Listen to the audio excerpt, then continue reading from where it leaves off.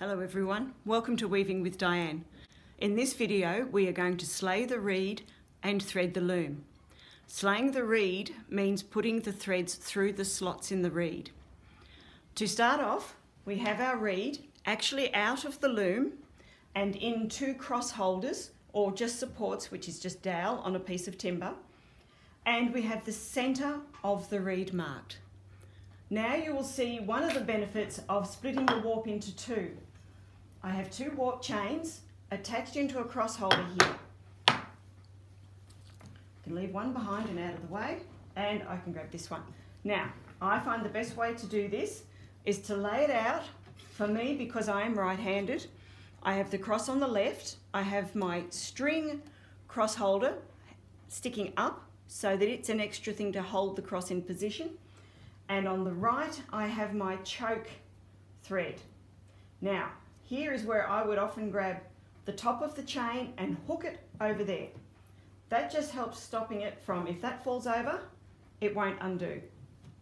And that can just sit there. By having two warp chains, it means I can start here and go this way. And then when I do the other one, I can start next to it and go that way. And know I will have it evenly balanced. If I have just the one warp chain, it's not a problem. It just means I need to measure from the center half the distance of the warp out, put my hook through, and that's where I start. Okay, so this is how you go. All these threads are in line. For this particular project, we know we are putting one thread in each dent. So, I'm sorry, it's probably a bit hard to see in the black, but when you're looking straight down on it, you can see which is the top thread. So here I am, I've picked up the top thread with my hook, put my finger under it so that then I can grab it firmly, but you must hold the tails before you pull. Hold the tails and pull that top thread out. Now, the other thing I didn't do, because it's hard to see in the black, I didn't make sure that this was untwisted. So I'm just untwisting the warp until you can see that that is coming straight out. Now I can hook it back over. This needs to be straight and not twisted, otherwise it makes life awkward. So, as we're doing two warp chains, I go to the center, I hook it through. Then I reach under and grab the next one. It will come out on that side of the cross holder. I hold the knot again and I pull him out. See, now that's nice and straight, not a problem there. I'm going this way, so I then hook him and pull him through. Underneath, grab the thread, hold the tail, pull him out, hook through, pull him through. Hook through, pull him through. Now, when you've done a couple, now I've done 4, you could do more than 4, but it is best once you've done a certain section, could be maybe an inch, do a slip knot just to secure the ends. The idea being that if something happens, they're not going to fall out because your cross is now being held in the reed. You can't afford to lose that. So I will now continue on slaying the rest of the reed, and then we will go to threading the loom. I've reached the end of the reed and discovered I have a little bit of a problem. I have only one dent left. I have 2 threads. So what I've decided to do, I've already done it here. I've put 1 extra thread in the previous dent and I'm going to take these 2 threads and put them in the last dent.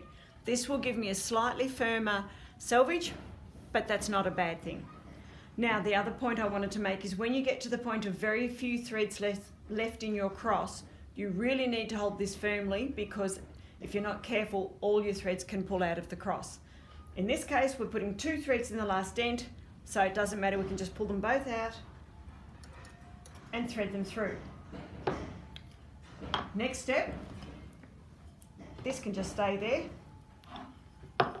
Grab your next warp and start threading and going that way. The warp has been slayed through the reed, so as you can see we have 2 warp chains hanging, and on the back everything has been tied with a slip knot for safety, so I can do that and not go, oh my goodness. We walk over to the loom, We have the beater. Now I've raised the top of the beater here to make it easier to get in. I find if you flick it so that the slip knots are at the top, you can then put the bottom in and then pull all the slip knots over. You can't afford to have threads caught in the bottom of the beater. Right, that looks, the top's clear. The other thing you want to do is line up the centre of the beater with the centre mark on the reed. Now I can push this down, double check to make sure that centre mark is there, tighten it up, and now these chains can just sit on the floor, and I undo the loose knot that I did around the end of the chain. If I was worried, if it was a pure white warp or something, I might get a shopping bag or something and tie it down here and have the warp sitting in the shopping bag. But with this one, it doesn't matter if it unchains and falls down. Now, this is the choke knot. That is what's tied around the warp that we did when we were creating the warp. Now we want to tie it firmly.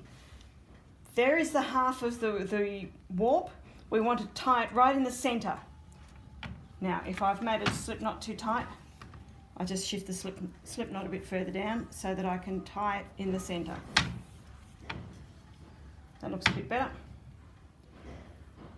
I normally go one under, one over.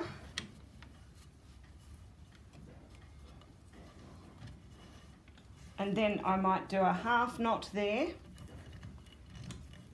And then I'll reverse them.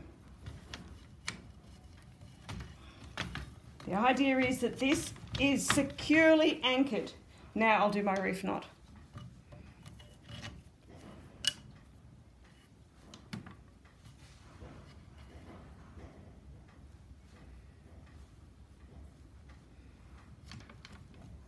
And then you do the same for the second one. The other thing you want to have is a straight line here. We do not want it twisted. It must be straight. Both warp chains are securely knotted. Now we go to the back of the loom. We pick up our threading hook, and if you have an option for beater positions, put it in the closest one so that you can see clearly where you are. Now, to make life easier, I'm going to put my stool down. Perfect. Now I am seeing the eyes of the heddles and the reed. If the reed keeps doing what you don't want it to do, and like that, just then it shifted, that's really not a problem as long as before I start weaving I match up those two marks, the centre of the reed and the centre of the beater. Now we're putting one thread through on the first shaft, one thread through on the second shaft. So first we do the front, then the back, then the front, then the back. So I normally have about, in this situation, probably say about 3 heddles from either shaft to the front. I will grab that first bundle. Now in this case, I'm treating 2 as 1 because I didn't measure how long my reed was, and I made the warp just that little bit too wide. I pull it through, I then go to the back.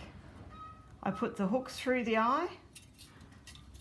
Now you can use your fingers to separate the next one. In this case again, it's another pair.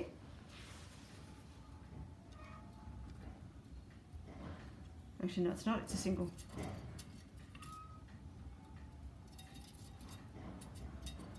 Pull it through, separate the next one, hook up the next heddle, pull it through. If these shafts keep wriggling too much, you can clamp them together if necessary, as long as the heddles can move along. So we have gone front, front, and then we're going to back again.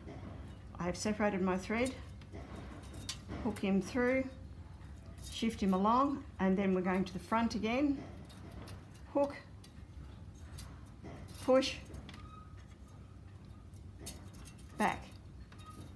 Now, we have done 6. What we need to do is now grab these tails, make sure that they're going the correct way around the heddle, so that when you pull them up, you can see them nicely sitting the way they should to create the sheds we want.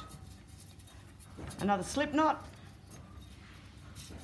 flick him over, grab some more, and off we go again. This is the same principle whether you're warping up plain weave or warping up a pattern.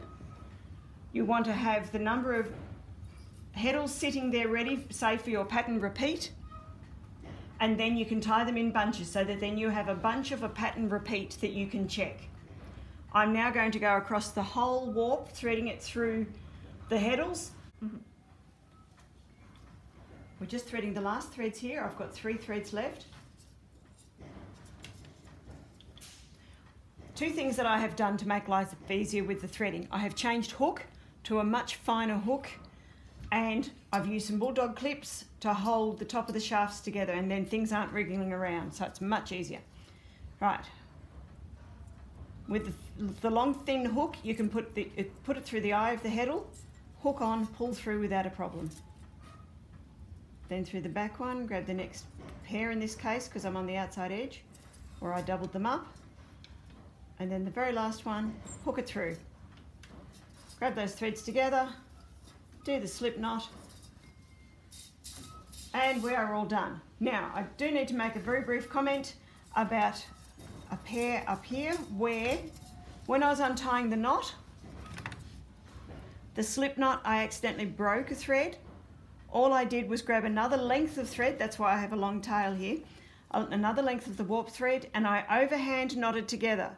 So that is a knot that will not move and will not loosen. Because of the position of that knot, it's very unlikely it's really going to get woven, so it really is not going to create a problem with anything. But that's what you do. If that happens and it breaks, just do an overhand knot. There we are. We are all done. So the next video will be tying it on, winding it on, and tying on the other end and getting ready to weave. Thanks for your company. Bye.